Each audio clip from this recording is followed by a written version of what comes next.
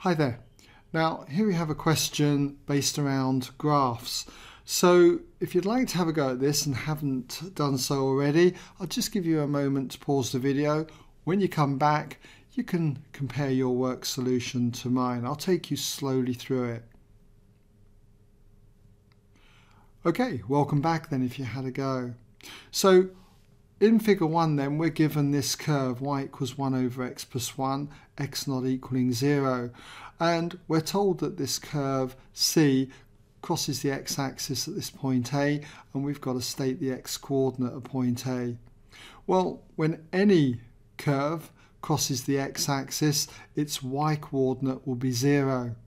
So if y is equal to 0, 1 over x must equal minus 1. And that means that x must be equal to minus 1. So state the x-coordinate at point A, the answer is minus 1. I'll just put it in here, okay, as the x-coordinate is minus 1. The y-coordinate would in fact be 0, not that we have to do that. Okay, so there's our answer then, minus 1. Now for the next part, we're told that the curve D has equation y equals x squared times x minus 2 for all real values of x. And we've got to sketch on top of this graph here the curve D.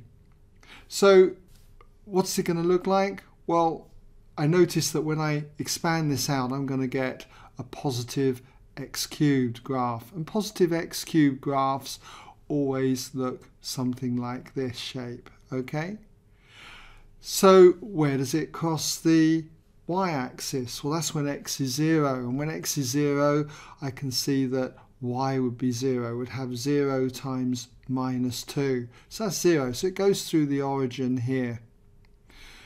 And it's going to have this shape. And I also notice that because x is squared here, that's what we call a repeated root. And when that happens, the curve touches the x-axis.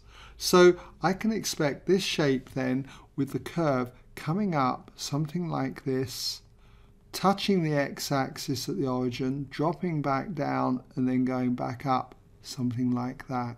So this would be the curve D.